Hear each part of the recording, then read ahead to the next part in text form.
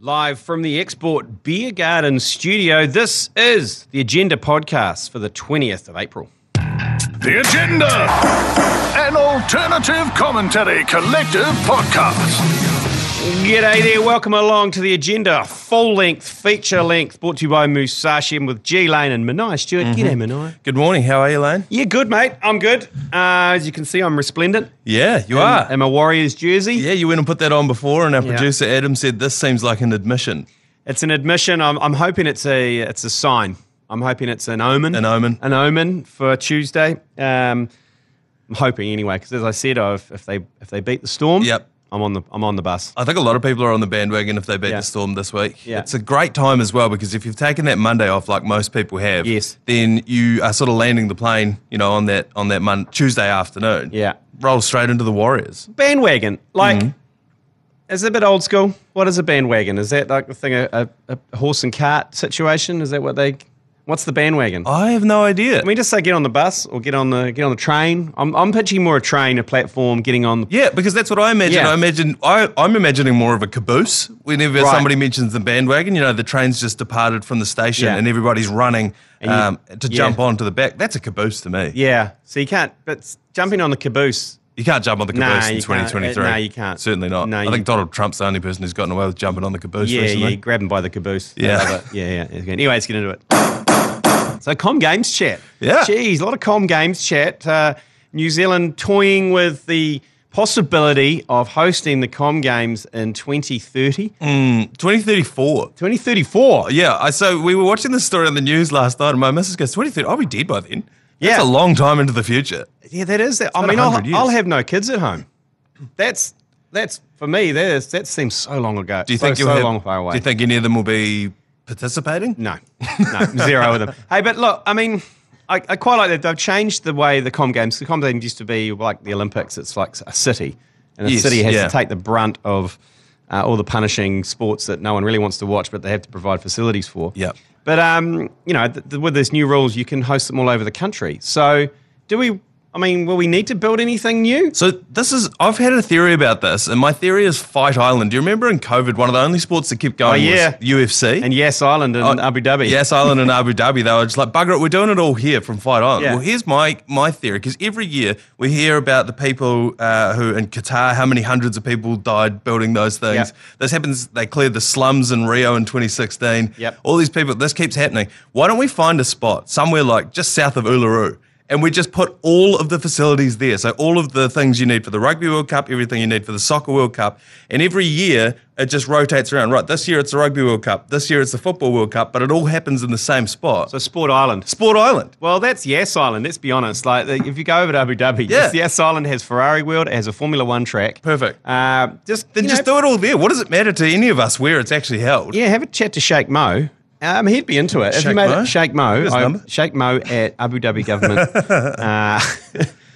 But that's the kind of thing they would do, I reckon. Oh, but it makes so much sense. Instead of making all this stuff, because it all just gets bold. Or was it in Korea where they had the Winter Olympics? Oh, yes. And from certain angles, so that they would show like the. Oh no, that was in China. In China. And so from certain angles, they would show the ski jump and they'd be like, oh, this is beautiful. And then you cut to the other side and it's just like this industrial city. It's like outside Birmingham, but they've just put it in there like artificially. You can knock all that stuff on the head and just put it on Yas Island, Yas Queen Island. Yas. But I found it funny because I was reading lots of news articles about it and stuff, and it's just the usual fucking boneheads going on about how much it's going to cost, blah, blah, blah, whatever. And then people going, but if it's hosted throughout New Zealand, what city's going to have the opening and closing ceremony? And part of me was like, who gives a fuck about the opening and closing ceremony? Basically, it's a bunch of school kids with flags running around in unison, running round and round in circles. Some artistic director saying it's a representation of the Pacific and the arrival of the indigenous. And it's like, no, it's not. It's a bunch of fucking primary school kids with different coloured flags. No one gives a shit. Half the athletes don't give a shit because half of them are competing the next day. So they're wandering around going, oh, yeah. I mean, closing ceremony, yes, because it's a massive root fest. Yeah. And you're basically sliding into DMs left, right, and centre. Oh, yeah. And everything's over. But the opener, just start it. Start it off with a decent sport, maybe. Start it with badminton. I was thinking, you've got to go some sort of like full Nitro Circus type situation. Yeah. That's the only time I would actually watch it, because anytime you have an opening ceremony, they're getting so abstract now, they need a commentator to explain what's happening. Now, the purple orb represents the Industrial Revolution of 1892. Like, I don't give a shit. Remember the Gold Coast one where they brought in Migaloo? The white whale? Yes. The big white whale? Because we commentated the opening ceremony, and we got in a lot of trouble for it. But, I mean, a lot of negative feedback for TVNZ, because there's some guy started singing, and I called for Sniper 1 to take the shot, and didn't go down too well, because apparently he was some young kid who'd won a competition to sing and I was like, Sniper 1, take the shot. End the ceremony. End it now. But anyway, Migaloo was great, though. Migaloo was outstanding. Tremendous. But what should have happened is cannoning out of Migaloo's blowhole should have definitely been Farnsey. It should have been Farnsey singing the voice. Instead, they roll out some kid who was like, oh, yeah, fucking hell. Anyway, I'm for it. I like it. I like the fact that we can host cycling in Cambridge. Yeah. We can do the rowing in Kaipiro. We can do it all over the place. Sailing in Auckland, whatever. Surely there's an athletics track somewhere we can do the track and field. Yeah, well, we've also got a unique opportunity across the Canterbury Plains to run the first straight line marathon for 42 kilometres with no corners. World record attempt. Yeah. Just running with a nor'wester behind you as well. No, into your face. Oh no, we need a tailwind. So maybe they need to start way Timaru. and then finish in Christchurch. And around Ashburton. I like your idea though about the DM fest that goes on at the end. 'Cause remember, I can't remember. Was it Beijing where they tried to put the cardboard beds in so that people couldn't do that kind of behaviour? Yeah. But what maybe we should do is, instead of a closing ceremony, we actually put cameras in all of the rooms, like Love Island or one of those shows. You're a sicko. And we turn it into consensually, and we're not just going to jump. Oh, okay. Oh, it's fine then. Oh, I mean, as long as they're aware they're being filmed. And so when they're all jumping on each other's cabooses, we've got the Love Island guy voiceovering the thing. They do the reunion episode, a week later, and then we just run full reality TV show from there. That I would get among. That's a good money spinner, that one. Yeah. But I'm for it, because the thing is, what I hate, it's sports is in a difficult position, because it would bring so much joy to a lot of people if you did it here. Everyone will poo-poo it or whatever. Mm-hmm. And a lot of people play sport, a lot of people enjoy it, but the squeakiest wheel is the people who don't like sport. Yep. It's the people who like the arts and everything like that. And they can get funding for $300 million to do up the Auckland Art Gallery. Yeah. No one says anything. Because all the sports fans go, yeah, whatever, you guys have that. No one says anything. That passes through, it's fine.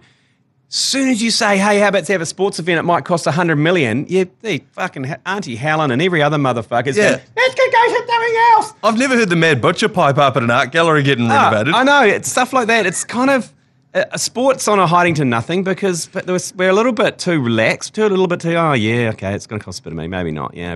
And then the squeaky arts people are like, it's a waste of money, we could be spending it on a hospital, blah, blah, blah. I'll tell you what, we shouldn't be spending money on, and that is fucking stupid shit like TVNZ, Radio New Zealand mergers and stuff like that, which is hundreds of millions of dollars, which everyone goes, oh yeah, it's a bit of a mistake, sorry about that. Or maybe a underground rail system in Auckland, which only students and tourists are going to use, and that's up near some $10 billion or something. I completely agree with you, unless Radio New Zealand or TVNZ are offering any jobs at the moment, in which case I'm all for the funding of that. Are you looking? I'm not looking, but you said hundreds of millions.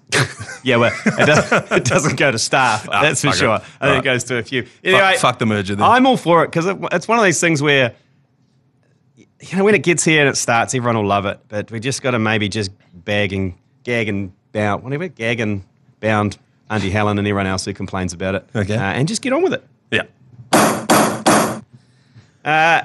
The mother. Yeah. The mother, he's out of the Highlanders fixture due to illness. So Fakatava's out, and obviously Aaron Smith is out. Yep. So the Highlanders are fucking Harvard. You reckon? 100%. I mean, they're going over to Perth. That already is a scheduling loss. When you look at, you're going from Dunedin, which is freezing cold, to Perth, which is still hot this time of year. On top of that, it's a 5, might even be a 6-hour time difference at the moment. My dad rang me at 11 o'clock last night. He lives in Perth. To give you an idea of the time difference, he thought that was okay to ring a bloke at 11 p.m. And so, already this is a scheduling loss, the time difference, the weird sort of travel. It's in Australia, but it might as well not be, because it's a 3-hour flight to get to. So if you're coming from Dunedin, you've got to go to Christchurch, then to Sydney, which is a 3-hour flight, then another 5-hour flight across the Nullarbor to the opposite side, to then play great stadium that they play in there. But this was already a scheduling loss. Now they're down 2 halfbacks. God knows who. There was a game that the Highlanders played earlier this year where their both first fives had gone down. Aaron Smith had to play first 5. So they're already so like behind the 8 ball in terms of staff. And now you're gonna have what, the bus driver playing halfback? Is that why I've just noticed here on the TAB Good Punt that you've got a bit of a multi going on Super Rugby, and you've chosen missionary position for most of it, with the Chiefs, the Crusaders, and the Blues winning, and but the banana skin you've thrown in there is you're backing the Western weakness to rumble the Highlanders. Yeah. We're going to call this happiness insurance. This is not a fair representation of where I think the competition's at. I just wanted to bump the value up as well, because the Western weakness are paying $3.70. I was going to say they're favourites. They are not. They're paying $3.70, so that's going to bump the whole value of the thing up. All right, so we've got a $100 bonus bet on that four-way multi with the only banana, that one, potentially? Yeah. Well, yeah, because the Chiefs are playing the Drua, the Crusaders are playing the Rebels, the Blues are playing the Waratahs. They're all paying $1.07, $1.10, $1.13. So, and what's our pot up to? What's the ACC pot up to? ACC pot is at $761 at the moment. If this one comes in, then we hit that magic target of $1,000, and then we're going to have to figure out how we distribute that to the masses. I think if you just text TAB to 3236, I think you register there, and once it gets to 1,000, every time we reach 1,000, we're going to divvy it up 10 ways and give everyone $100 bonus bets. The amount of bets that we've got on across the ACC's suite of podcasts and commentaries right now, we've got 5 pending bets. So any one of those comes off, we're in the money. If they all come off, then we're paying out twice. So. Yeah, absolutely. Well, I've got one tomorrow with the Chiefs game. I was paying all right, actually. The first scoring play to be a Chiefs try against the Drua in Hamilton. And it was paying, I think, like $3.30 or something. Yeah. I was like, so I climbed on that. I know you're excited about that Chiefs game. We had a point in the rundown saying, are the Chiefs going to run away with it, Chiefs Monday? And we talked about this earlier. I know you believe that they are. Oh, absolutely. Chiefs Monday! They're about to run into a buzzsaw next week, though. So they've got the Drua this week, then next week they're playing the Satyrs. So that is a big one, isn't it? They're messing around with the backline a little bit. They've got Mackenzie has gone to fullback, and they've put Sean Stevenson on the wing, on the right wing. Who's playing at first 5 for them? Old son of Warren.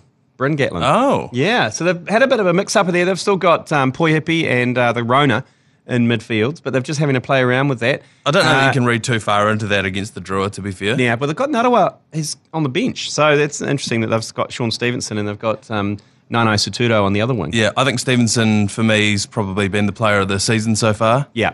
And I think Will Jordan's getting antsy about it too, because you're now starting to see all these articles drip feeding out going, Will Jordan, very close to return. Very close to return. It's so mysterious with Will Jordan. It's like, how bad is he? What I loved last year was that they started calling it inner ear problems. You know what's inside your ear? Your brain. And he got his brain rattled. Well, let's come out and say that. I don't understand. It's all very hush-hush for some reason. And I hope he's all right, and I hope he comes back. Same here. Because he's golden balls. Yeah, he is. He is golden balls, and I want him back, but it seems like he's not ready yet. It's like, well, I hope he's okay. Yeah. Well, shout out to him. Yeah, because if he doesn't, then our World Cup chances, like, he can't play no Super Rugby, and then we just throw him in the All Blacks for the home series. No, that's the Roger Tuivasa-Sheck treatment, and as we've seen, it doesn't really work that well. But I think it's a good problem to have. Shooter Stevenson's been absolutely out the gate this year. And we've got our Ultra pre-games, our Export Ultra pre-games happening all over the country. This weekend, it is before the Blues Waratahs match at the Kingsländer between 4 and 6. So head down there. I'll be pouring the beers there, and I'll be buying you beers. So you just have to come and see me, and I'll hook you up with a Export Ultra. And then we've got a few lined up after that in Christchurch. We've got Robbie's in Christchurch. We're going down to Needham. We're going to Leith Street Liquor. Leith Street Liquorland. That's going to bring back some memories for me. I'm going down there. And going to the Tron as well. So before a Chiefs game. So just look out for that. We've got these pre-games going on where we go down and we just basically buy everyone Export Ultras. Yeah. It's a pretty sweet deal. It's pretty easy. I mean, when we did it in Queenstown, people were just like shocked and surprised. Yeah. You know, what does that say about us as a country, as Kiwis, when someone's just trying to do you a favour and you're looking at them sideways going, what do you want from me? We don't want anything from you. We're just buying you beer. We're just buying you beer. And if you want to win a table at the Kingsländer, we've got 4 tables of 5 plus tickets to the game as well to give away. So text Ultra to 3236 and register your interest there. So what's going on in Australia They are basically using the NRL as some sort of recruitment hub. Is that what I'm reading into? Yeah, so the story it came out today, or actually last night, that Eddie Jones, the latest in his motivational tools, is he's brought a cattle prod to training. So no, he hasn't. Yeah, he has. So Siliasi Vunivalu, he watched him play for the Melbourne Storm and he lit it up, and he's been great for the Reds as well. And for some reason, Eddie Jones was quoted as saying that there's some holes in his game, but we're here as coaches to help fill those holes. And one way that we can do that is by motivating him. How do we motivate him? Well, the cattle prod. And he brought a cattle prod Okay, I need an explanation of a cattle prod before you carry on. Yeah. Because for me, are you saying it's one of those big long sticks that farmers walk around in, or are you talking the electric one? Yes. They're like the taser. Not the stock stick, no. An actual cattle prod. And that's what he's brought to training. This is the latest in a long line of weird motivational tactics from Eddie Jones, because famously at the 2019 World Cup when the English team beat the All Blacks, as a motivational tool before that, he brought a samurai sword. He's part Japanese, Eddie Jones is. He's got a Japanese wife. They were in Japan. Yeah. And he went and bought an actual samurai sword and cut a kiwi fruit in half in front of the team and was like, that's what we're going to do to the All Blacks this weekend. We're going to cut them in half, cut the kiwis in half. So, this guy's a nutter. So that is potentially you could cut a kiwi fruit in half with a butter knife. They serve them with plastic spoons with a knife on the end of it that you cut them open with. So it's not really saying much. It's so small as well. At least you could have got like a big fake giant kiwi fruit, or put it on the top of an All Blacks kiwi? of head, and then did that. But it's Richie tiny little Chinese gooseberry. Yeah, it's just bizarre. And I also kind of think that sport, we talk about this sometimes on this podcast, if you brought that into like an office environment, imagine if your boss just came in and was just like, right, third quarter, we're going to blow our competition out of the water, and then brought in a samurai sword and cut their like merchandise in half. Imagine the guy in charge of Nike brings a pair of Adidas in there and he just chops them in half with a samurai sword. You're like, Jesus Christ. But because it's sport and you need to motivate these blokes to try and kill each other, and because Eddie Jones has predominantly a winning record, we sort of like, oh yeah, okay, that's sweet. It's a cattle prod Siliasi Vunivalu in camp. It's absolutely bizarre. I remember talking of motivational tactics, playing for the Waimate under-18 team, and our coach at halftime in the changing rooms goes, look, I know they've got about 6 Samoans in their team, but, we got 2 Maoris in ours, and I think that's just as valuable. And me and looked at each other and went, I know where you're going with that one, mate, so we're just going to leave it. But I just thought that was such a funny, motivational tactic. Like, you're trying, God bless you. Something out of a Huddle Up, a kind of a sports subscription newsletter, is quite interesting about the PGA and the fact that it's an article written about how they believe that Live Golf has obviously helped PGA raise its profile, because obviously everyone was just talking about they're going about how they hate each other, but it's actually worked for the game, and PGA has never been more popular. Yeah. And there's some out the gate figures. They're almost 100 years old, the PGA, but they'll hand out $550 million worth of prize money, the PGA, this year. It's ridiculous. I don't understand how up until now they've had that much money to dish out. Yeah, well, they always have. This is why the Live started, because they, percentage-wise, what the association makes and what the players get is the lowest in the world.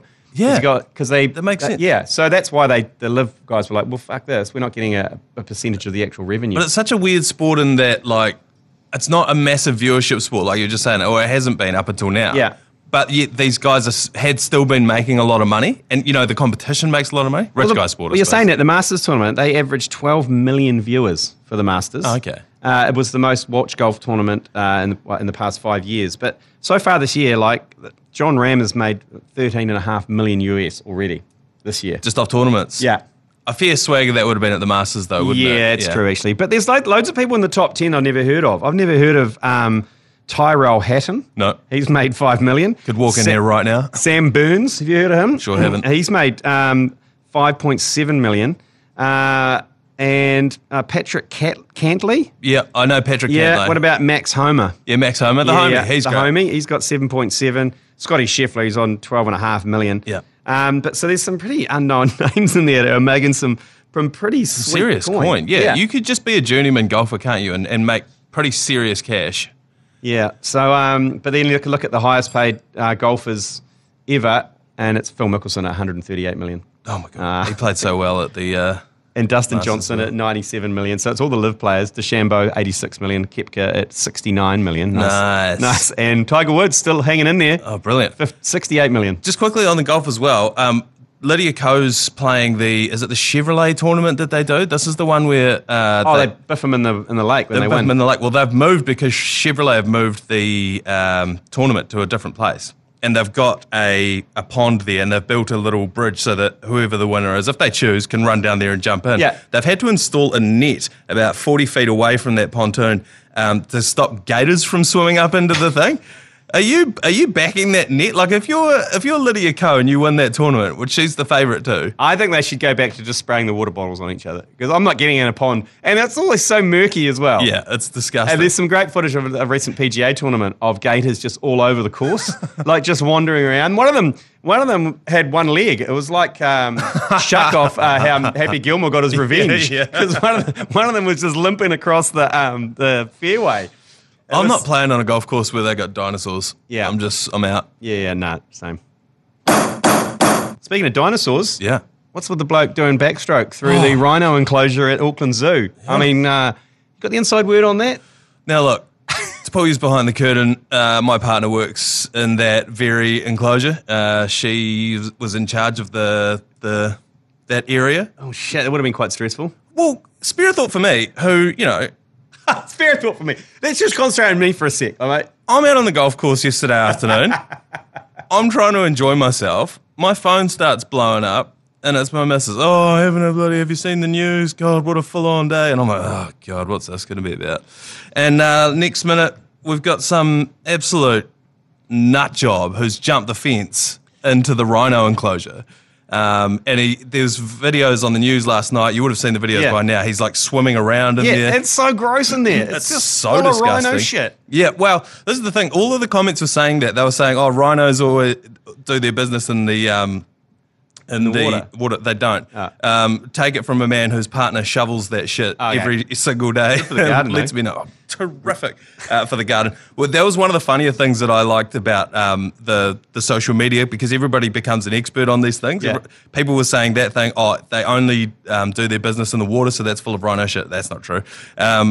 Not saying that it's clean water in there, because it certainly isn't. No. And the other thing was like, oh my God, the hippos are in there. They haven't had hippos there for 7 years. Nah. Now, my favourite thing, because I go to the zoo all the time, as you'd imagine, my favourite thing is to stand at that enclosure and just talk to whoever I'm with so that everyone else can hear me and say, no, they've still got the hippos. They can just hold their breath for a long time, so we just need to wait. And then just see what idiots around me will pick up on that and see how long they will wait there. My main concern yesterday when this dude jumped in there was not that his wallet fell out of his pocket and his shoes came off and the fact that he was in there with that he might have got trampled or whatever.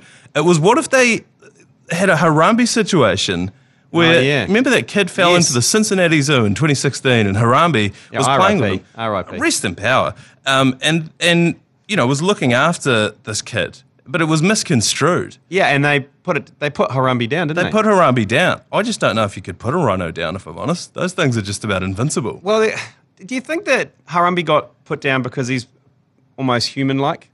He was playing, a rhino would just trample that guy. It'll be over real quick. Real quick. And then they're seen as like wildebeest as opposed to primates. Yeah. You know what I mean? And then they would have thought, and then once a primate plays with a human, they want to play with thousands of them. Yeah, I don't know. I definitely don't try. Of all the zoo animals, the primates are the ones that terrify me the most. Yeah. And they're massive sex pests as well. Oh, if you've seen that one whacking off in front of the window of that, that's, for me, it's disturbing stuff. Well, it's like every time you go to any zoo that has monkeys, they're doing something awful, and a parent always has to explain, Mummy, why is that one doing that to the other one? Jesus Christ. Baboons, man, they are massive pounders. Like at Auckland Zoo, I have seen baboon sex so many times, and I've had to just tell my kids they're just having a wrestle, but it's like, that's a pretty funny wrestle. Yeah.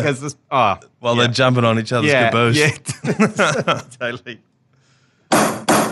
Righto, so time to get on White On of the Week. What gave you a White On in the sporting week this week, Manaia? Look, I'm getting a bit repetitive, and it's a good problem to have because the wire's getting up yet again. Yep. They arrested the slider. They lost 2 in a row. I think people would have been, hitting the panic button. Yep. And I'm still not getting too hyped up. But anytime the Warriors win a gritty, gutsy performance like that, it was a real. Like my palms are sweating thinking about it now. It was such a ugly win. Oh my God!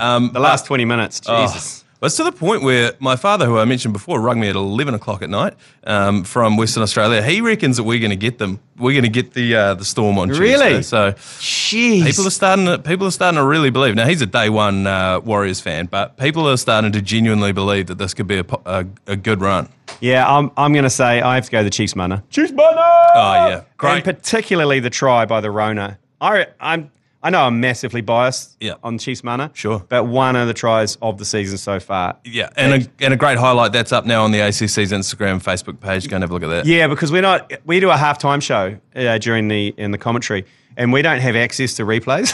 So James McConey and myself had to reenact what we thought was the greatest try of all time. But we didn't even have a rugby ball. We had an American football. Yeah. And I think we did a pretty bang-up job on describing what happened there. We may have missed out a couple of players, Narawa in particular, who was key in instrumental in scoring that. So we missed out a couple of key details. But they did it for me, and they're back again tomorrow night, Friday night, if you're listening, later than Thursday against the Drua. But like you said, Manaia, they're up against it after that because they've got the Crusaders after that. Yeah. Trying to protect their unbeaten record, but they've got the Crusaders at home. I believe so, yeah. So at least that's an advantage. And then you got the Blues versus the Waratahs. Obviously, we've got the Ultra pre-game before that one on Saturday night. My 6-year-old son, Frank, is playing the curtain raiser. Oh, yes. Yeah. If you're going along to that game and you see a blonde-headed kid, massive ball hog, who thinks he's a hot stepper, it's him.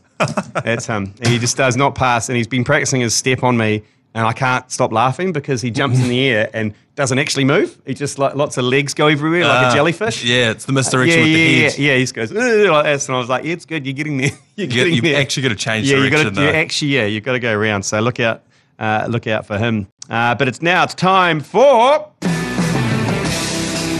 Toppa Plays of the Week. Brought to you by Leader NZ's Lasagna Toppa.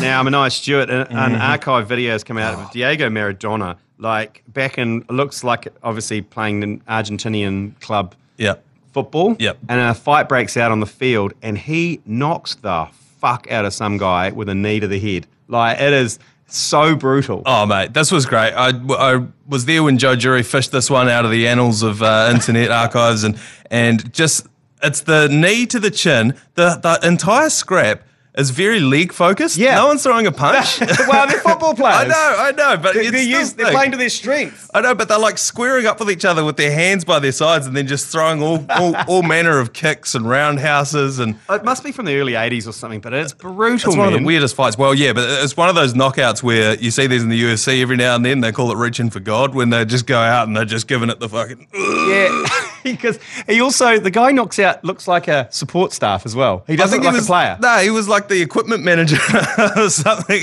He was in the wrong place at the wrong time. I think he was bending down. Yeah. And the greatest football player of all time comes past and just knees him in the temple. Yeah. It's brutal. It's absolutely terrifying. It reminds me of Kermit Washington, if you want to go and look that one up from the NBA. That was a massive king hit, a punch, and the guy got knocked out. He was just on the ground. And then in the grainy 80s footage, you can just see a pool of blood starting to trickle out. And then they're like, we're going to go to an advertisement here by Pepsi Cola. You check it out on the ACC NZ Instagram and Facebook. Number 2, Morgan Barron of Winnipeg Jets takes a skate to the face in the NHL playoffs, and he gets 75 stitches. 75.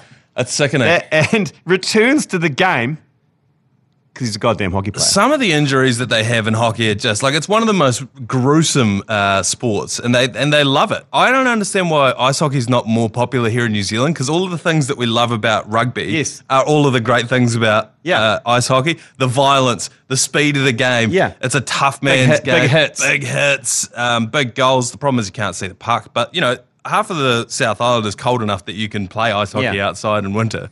So I don't understand why we're not more on it. Yeah, that's true. I only learnt from Joe Jury. He's obviously a massive ice hockey tragic. He should be living in Canada. He's got this big ginger beard. He looks Canadian. He skates. But he was telling me, it was both of us actually, we were talking about how long, the rotation of subs. Yes. And they're only on the court, they're only on the rink for like maximum 2 minutes. 2.5 minutes. Because it's just like basically sprint, off, sprint, and it's endless subs. That's I didn't know madness. that. I thought your best player stayed out there most of the game, but your best player would only play about 30-40% of a game. Yeah, it's out of control. I've talked to multiple people who've been to the States and watched the big three, watched a football game, a basketball game, an ice hockey game, and have all said that the ice hockey game is the most fun to watch in person. It's just intense. Like, I didn't realise it was so explosive, and you've just got a minute and a half to go crazy, then you're off, resting, electrolytes. Have a scrap whatever. if you want. Have a punch-up. Have a dust-up, have a bit of biff. It's all kosher. Totally. And the number one Toppa player of the week, I still haven't been able to watch the entire thing. I can't do it. There's a couple of things, there's so many things wrong with it, yet I do like how he's owned it. And that is the Commonwealth haka. I was hoping we wouldn't have this audio.